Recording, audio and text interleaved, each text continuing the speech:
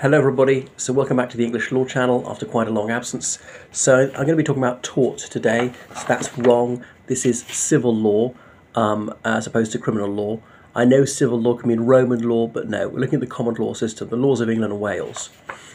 So somebody sometimes has his or her rights breached, and it's a non-criminous matter, and therefore a remedy is required because someone's interests have been infringed. So the infringement of such rights is called a tort. This is tortious action, and there is a cause of action, as in you can take legal action on this basis, go to the courts to seek redress for tortious conduct. The tortfeasor is the one who's committed the tortious act. Anyway, so there's certain rights, certain interests that have been invaded by somebody, and then there's a duty and an obligation on the defendant not to do so. The courts can put it right. So there are all sorts of different torts created for different reasons.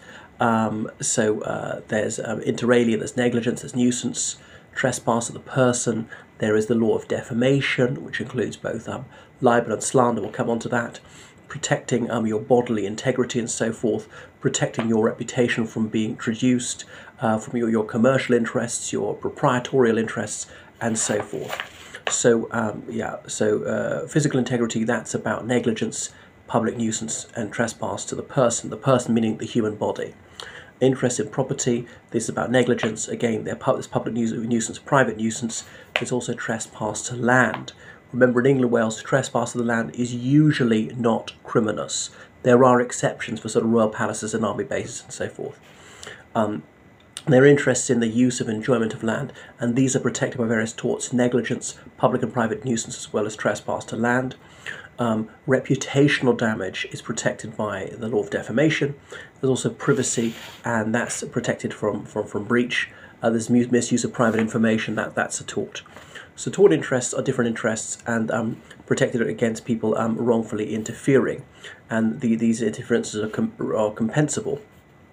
So damages are awarded if harm has been unjustifiably sustained. So occasionally a court will issue an order to say that the defendant must cease and desist from engaging in such tortious conduct.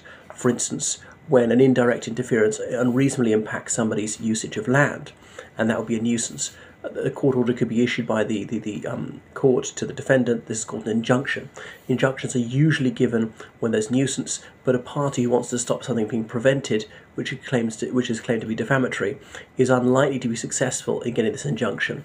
These injunctions are very rarely issued.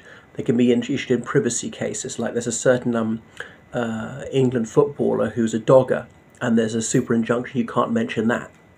Or Boris Johnson about 12 years ago, when he had a love child with some interior designer, and he sought an injunction to prevent the publication of this information, but the judge threw it out, said there's no reason why the free press is not allowed to publish this matter of historical record, a public record, that yes, that an infant was born sired by Boris Johnson. If Boris Johnson finds that embarrassing, tough.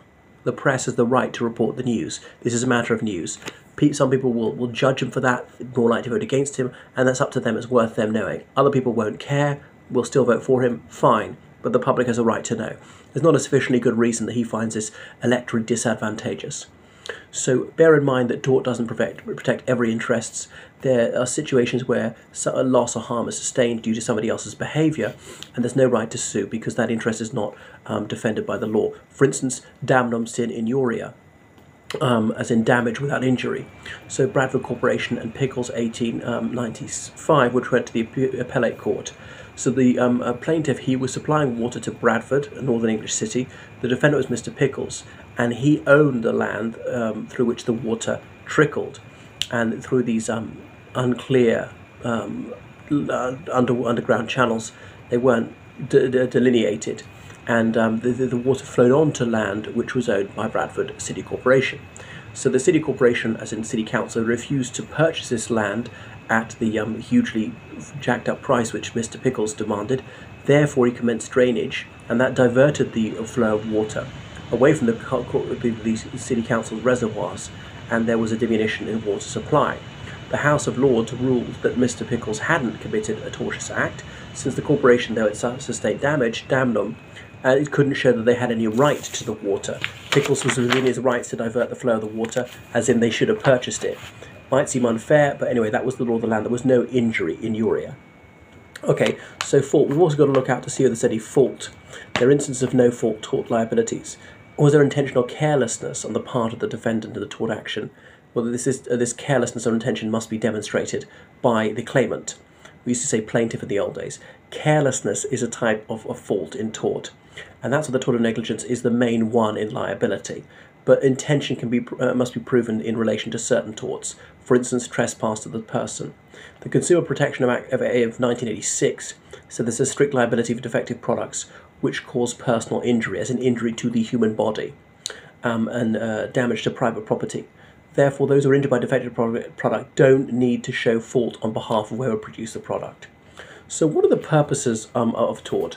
Well, the main one is to provide a remedy to an injured claimant, pecuniary compensation, and there are two main ways for doing this.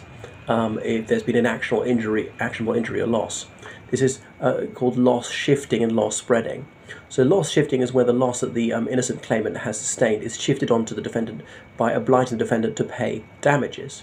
Loss spreading is a principle whereby compensation, there's so-called distributive justice. We spread out the losses amongst the whole community, and therefore there's compulsory insurance. This is what Tony Weir had to say about it in a casebook on tort.